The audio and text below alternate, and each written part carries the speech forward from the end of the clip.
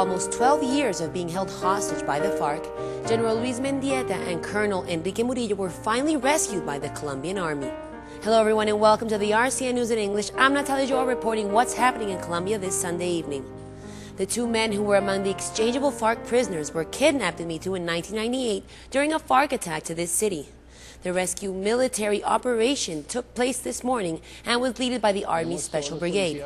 6 days ago, they closed in on a FARC camp in a rural zone between Calamar and Miraflores, Guaviare, after they got a lead that informed them that there were several prisoners being held by the FARC. Come nighttime, the military officials reached the camp and waited silently until morning. When they entered the camp, to the surprise of the guerrillas, the militaries were forced to engage combat, but were able to safely rescue General Mendieta and Colonel Luis Enrique Murillo. The combat continued, yet many FARC members managed to escape with another group of prisoners. O sea, mi general, esto lo hicieron al sur de Calamar. This was done in the south of the Calamar region. La penetración que habíamos hecho tenía que ser más profunda. That means we still have to continue bigger and further operations in the area.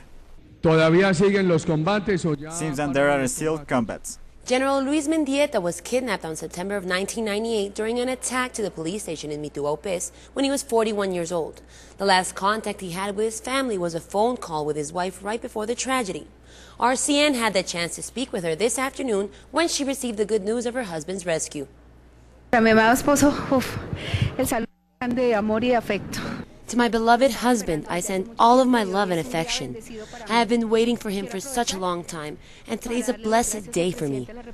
I want to take this opportunity to thank the President of Colombia, the members of the public forces, and the Colombian Army, and of course, all of Colombia. Colonel Luis Enrique Murillo was kidnapped along with General Mendieta and 64 other police officers during the FARC attack to Mitu in November 1998.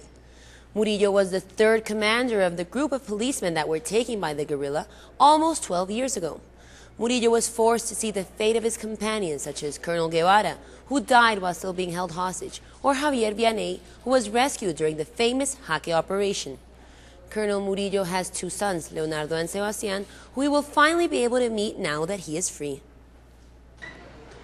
Colonel Murillo's family is more than happy now that their beloved father and husband has been rescued. Noticias RCN had the chance to interview them at their home in the Galán neighborhood in South Bogota.